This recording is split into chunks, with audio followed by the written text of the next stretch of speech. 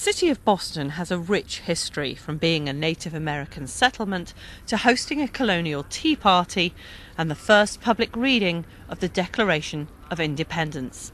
It was also the location for some of the infamous witch trials held in the 17th century along the northeast coast of the United States.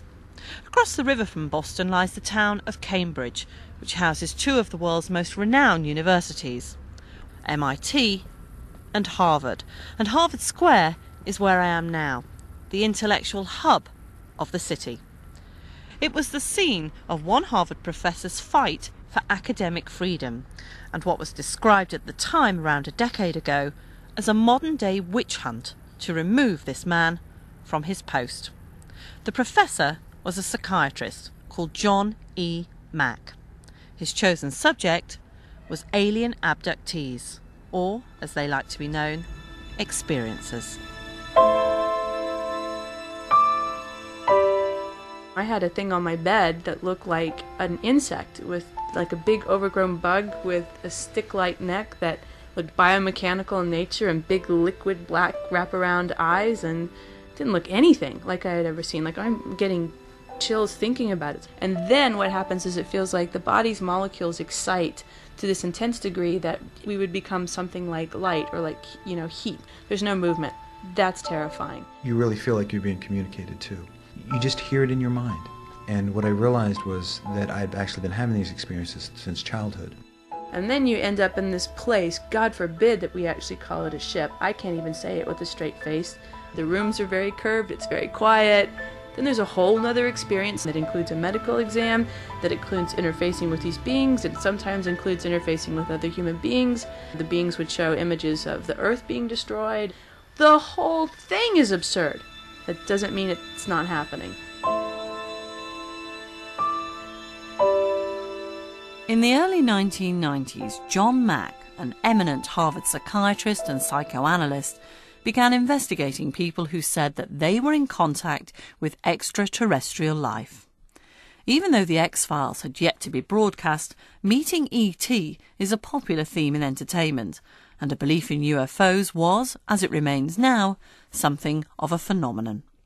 Around 4 million Americans, for instance, claim to have been abducted by aliens. But what upset the academic establishment of Harvard even more than John Mack's decision to tackle the subject in the first place was that this highly respected professor and Pulitzer Prize winner took what the abductees were reporting extremely seriously.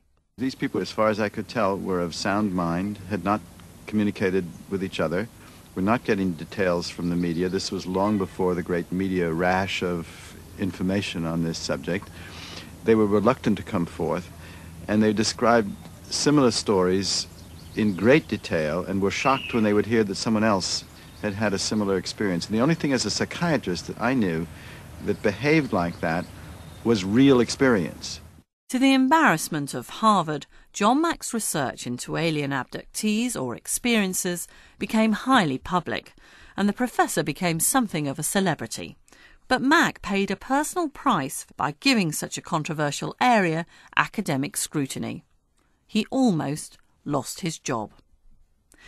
This is the story of that struggle from those who were closest to John Mack. Unfortunately, he died in a car accident last autumn, but we can still hear his side of the battle with Harvard from archive recordings. What are the other possibilities? Dreams, for instance. Dreams do not behave like that. Dreams are highly individual. One dreams according to what's going on in your unconscious at that particular time, and the dreams of one person are quite different from those of another. Or some kind of trauma, for instance, like sexual abuse, which is often raised. I would never say, yes, there are aliens taking people. I would say there is a compelling, powerful phenomenon here that I can't account for in any other way, that's mysterious. There isn't a single case of an alien abduction story that fulfills my criteria that has turned out to be anything else. And yet I can't know what it is. But it seems to me it invites some kind of deeper, further inquiry. Most people would agree that the abduction scenario lies in the realm of science fiction. Those who claim to be an unwilling part of this often speak of being surrounded by strange-looking beings and, more disturbingly, sometimes forcing them into sexual encounters to produce hybrid human-alien offspring. I met two of Mack's abductee case studies, Karen Austin and Peter Faust, in the suburbs of Boston. Not surprisingly, when their experiences first began, they each thought they were going crazy.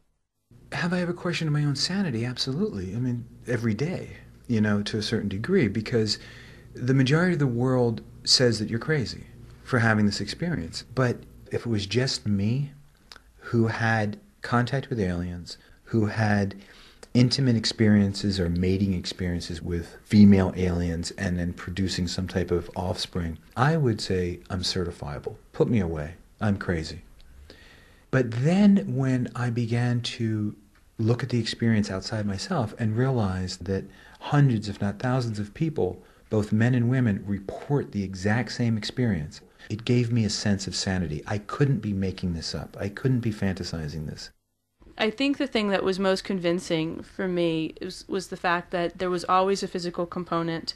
I would wake up the next day after certain experiences with corroborating marks on my body, and one final experience happened fully physically, fully in my room, on my bed, with my fiancé sleeping next to me, and I was totally awake for it, like I'm awake here speaking with you now. And at that point, I stopped fighting about whether or not it was real, and I just accepted it and thought, okay, I'm going to move forward in the rest of my life, recognizing that there's something out there that we don't understand. John Mack began his career specialising in the psychology of sleep and dreams. He gained an international reputation as an expert in child and adult psychoanalysis and the misunderstood or vulnerable, especially children contemplating suicide. As well as these solid and impressive academic credentials, friends and colleagues considered him adventurous, always asking questions that others didn't ask. Professor of Psychology and Psychiatry Robert J. Lifton worked with Mack at Harvard and was a close personal friend for many years. I would point to his earlier work prior to his work with UFOs as an expression of his adventurousness. His work on T.E. Lawrence, which was really the work of both a scholar and a romantic. He became fascinated with T.E. Lawrence from watching the famous film about him, Lawrence of Arabia, and took off to Europe to study him. It was an enormously adventurous and unconventional thing to do. Mack's research into the psychiatric dimensions of Lawrence's personality resulted in the book A Prince of Our Disorder. It earned him the Pulitzer Prize for Biography in 1977. Perhaps it was no surprise then that John Mack should venture into the realm of alien abduction. I wasn't entirely surprised because I knew John well enough to recognize that he would take some unconventional path and that this adventurousness would contribute to it. Did you think it was a good idea, though, for his academic career? Neither he nor I worried about his academic career in terms of that step. It was something he had to do. He was an accomplished clinician, was known as an excellent therapist and clinically very astute. And his first findings were in the spirit of a clinician who was interviewing people who had special experiences that were hard to explain. But as he got into it, he became, as he understood it, part of something larger. And that became a larger visionary and spiritual idea and quest, much more than a mere scientific study. John Mack's interest in people's belief systems had taken him and his family all over the world. I love this photo here. In later life, he would meet Yasser Arafat and the Dalai Lama, and in his early 30s, he went to live and work in Japan. In a little kimono. That's right, that's Danny.